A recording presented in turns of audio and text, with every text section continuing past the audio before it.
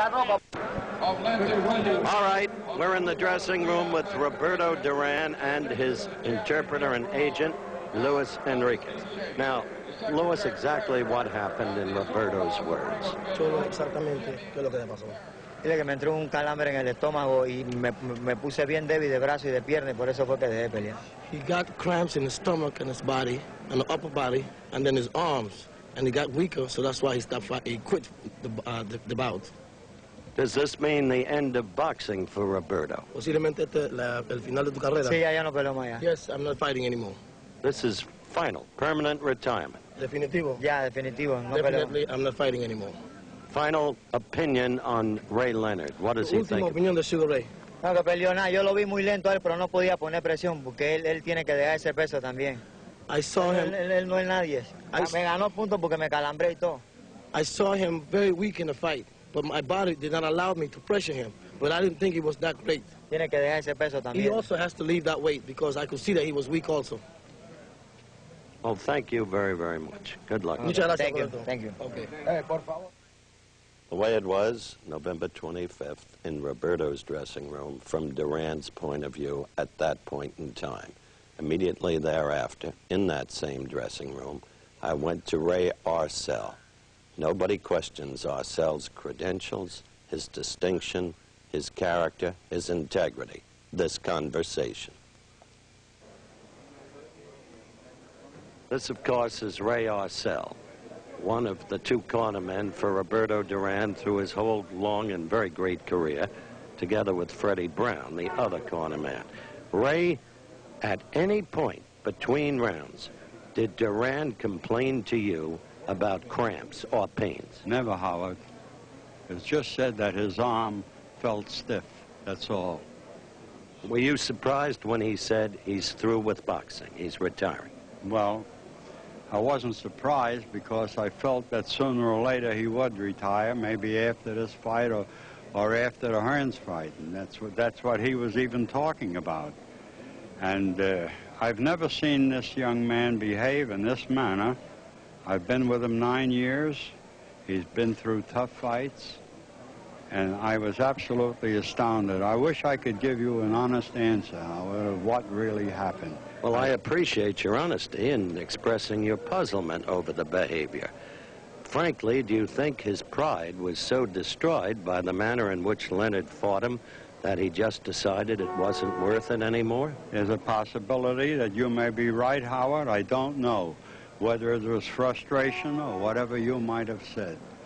I'd have to find out. I have to talk to him. I have to talk to his doctor to find out after he examines him if there is something wrong with him. But I heard you in the corner. You were telling him exactly the right things, that he had to fight his fight, that he had to get Leonard against the ropes, and yet it was Leonard who was able to fight his fight tonight. Leonard controlled the fight. No question about it. Yes. I'm sorry to end it this way, Ray. All right, Howard. You've always been very kind to us, and we have to tell you the truth, and if I knew more about it, I'd be glad to relate it to you. Good luck to you, old friend. Thank you. So that was Ray Arcel. I want to be absolutely fair to Mr. Arcel. I've known him 30 years of my life. He is one terrific human being. He is over 80 years of age. He couldn't fly out here.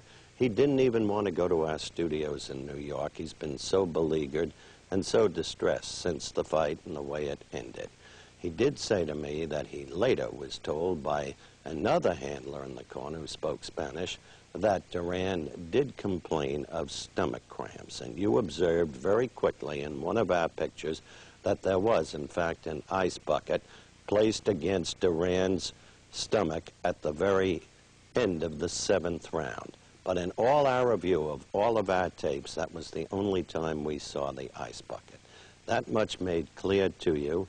I would like now to turn my attention to the champion again, Sugar Ray Leonard.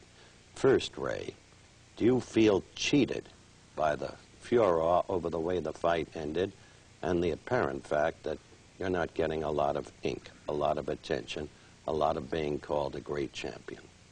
It doesn't bother me, Howard, because what was shown is quite evident. I beat Roberto Duran, and I beat him my way.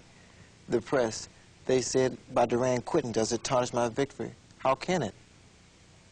I'm asking you. No, I don't feel it has. If I had complained about arthritis, or I said the reason I couldn't move in Montreal was because I had hemorrhoids, who would have believed it? No one. But you didn't have arthritis. Yes, well, who's to say he had cramps? All right, leave that for the moment. Did you feel Duran weakening very early in the fight? In the third, fourth round, I noticed that Duran was watching my feet, my movement, the way I was going around the ring. And inside, he wasn't as strong as he was in the first fight. And that was because I was stronger. If you really look close at both fights, you would notice that the first encounter, Montreal, I was very thin. Duran looked huge. This time around, Duran was thin. I was huge. Interesting. Yet he came back and gave you a good going. In the fifth round, you remember Dundee said to you, you lost that round. Wake up, true? Yeah, Angelo said we lost that round unnecessarily. And I felt that the reason was I was against the ropes, like it happened in Montreal. All right. Ray, I'd like to turn now to the man everybody in America wants to hear from. I want to go to our affiliate studios in Miami and to Roberto Duran, surrounded by there he is, his physician, Dr. Nunez, and his interpreter, and that's Luis Enriquez. Roberto, I'd like to go back to Sunday before the fight, which was on Tuesday. I interviewed you at the arena, and you said you were in far better condition for this fight then than you were for the first fight. Now, how do you square that with what happened at the end? Roberto, 2 días antes de la pelea se te entrevistó en el Superdome y dijiste que estabas en muchas mejores condiciones que la última pelea. ¿Cómo explicas esto? Bueno, cuando uno está arriba del ring siempre uno le pasa algo de repente, ¿no? When you're in the ring, there's always the possibility that something could happen to you while you're in the ring. And therefore, what you said before the fight, that you're in the best condition of your life, was true at that time. Y lo que dijiste en el ring, en la entrevista, ese día de que estabas en tus mejores condiciones de tu vida, y eso es así. Sí, fue verdad. Yes, that's the truth. All right. Now, Luis, be clear about this question to Roberto. Ray Arcel told me that when he came to New Orleans, Roberto did, Roberto was already at weight. He said some leeches from Roberto's native Panama got around him and sneaked food to him. Is this true? Roberto, el señor Arcel dijo lo siguiente, que cuando él llegó a New Orleans, o sea, el señor Arcel, ya tú estabas en tu peso, pero que algunas personas, liches, siendo personas negativas, supuestamente, estaban dándote comida a lo escondido. Esa es mentira. Howard, his answer is that that's a lie. Is what? That's a lie. That is false. Okay. Then, Dr. Nunez, if that's false, why did Roberto get overweight? Because Arcel said he was at weight. And why did you prescribe diuretics for him? Sir, I have never prescribed diuretics to Roberto Duran because he was never in the need for diuretics. Duran never was not in his weight when he was in New Orleans. And Mr. Duran never got to have any diuretics because his potassium was well, his sodium was well, and his whole urinary system was doing very well. So he didn't know diuretics at all. You only prescribe diuretics when an athlete, because to the stress, does not put his urine out and he's swelling or something like that. But he has never prescribed diuretic. So I completely disagree with Ray Arcel, what he has just told. Did Mr. Aletta also say it? Not that I recall. All right. Did then Roberto Duran have a weight problem? I think, are you telling me that question? No, I'm asking you, sir. Oh, I think every fighter got a weight problem. That's the main reason of all fighters, their weight. But, you know, I think with his training and everything, as a matter of fact, I don't interfere with the training because that's not my job. How did he get down to weight then for the weigh-in? Come again, sir? How did he get down to weight for the weigh-in? Well, due to the fact of the training.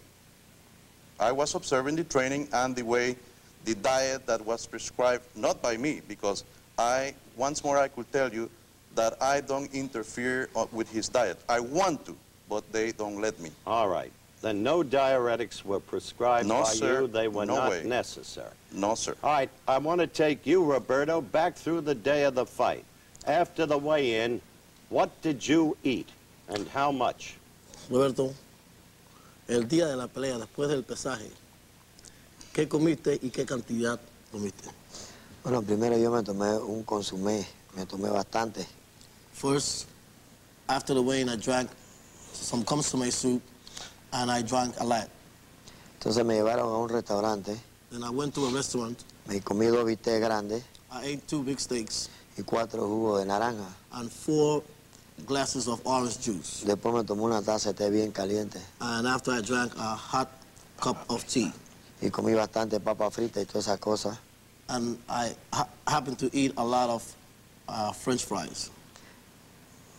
All right. How unusual is that for you on the day of a fight after a weigh-in? Because habitually you would eat in order to restore strength. Leonard ate, and he ate a lot after the weigh-in, for instance. ¿Es esto algo usual que haces tú, ya que es tan importante de restablecerte el día de la pelea? Correcto. Yes, you're correct. He considered that's correct, to reinforce his strength. He eats that, and that's not unusual. And it's not unusual. All right, I want to ask you this question very directly, Roberto. In the light of the way the fight ended, are you now sorry about your actions? Are you ashamed of yourself? Roberto, de la manera que terminó la pelea, ¿estás tú apenado de la manera como terminaste? Sí, por eso es que voy a regresar al ring de nuevo, para pelear con él. Yes, because that's one of the reasons and the main reason why I'm coming back, because I am ashamed of the way it happened, and I want to fight Leonard again.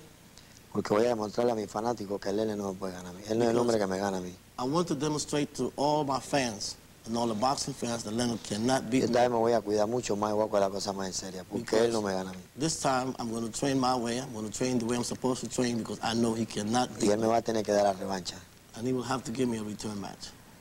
I would like to make this point in fairness to Roberto as he sits there live in Miami and listens.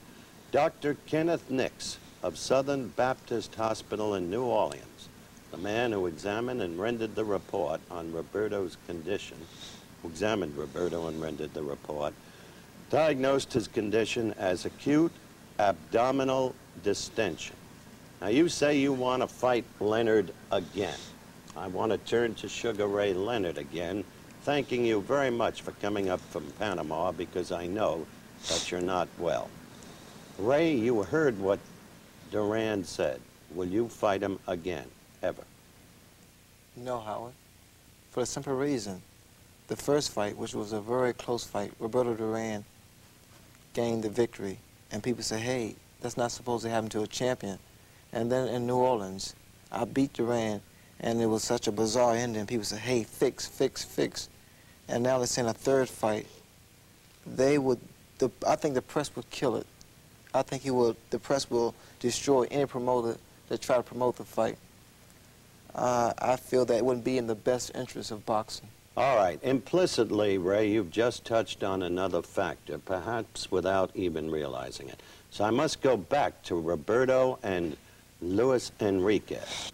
Innuendos, allegations, nothing in any sense proved about you, Roberto, and the stories have been suggesting that perhaps you were taking or sniffing cocaine. Is there any truth to this? Roberto, después de la pelea han habido muchos comentarios, diversos comentarios en respecto a tus condiciones físicas. Y una de los rumores más bochornosos que han existido de que tú posiblemente usaste cocaína antes de la pelea. ¿Algún día tú has usado alguna cocaína? No, yo ni fumo cigarrillo ni nada de esas cosas como cuello droga. I don't use any drugs. I don't even smoke cigarettes. I don't get involved in none of these things.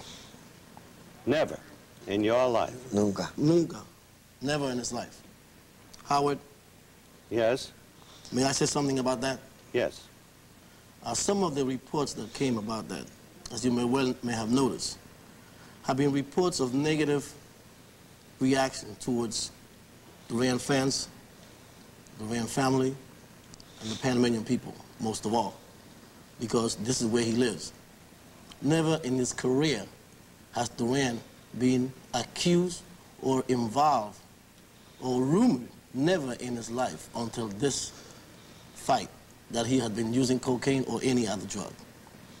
And it's quite unjustifiable for any reporter, which I have read the reports, to bring, now that he lost this fight, any kind of negative report about Duran using any cocaine.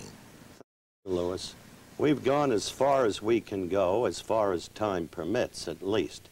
I suppose this will never be answered as to why he quit. There are theories. One was the cocaine theory. Another was a fix of the fight.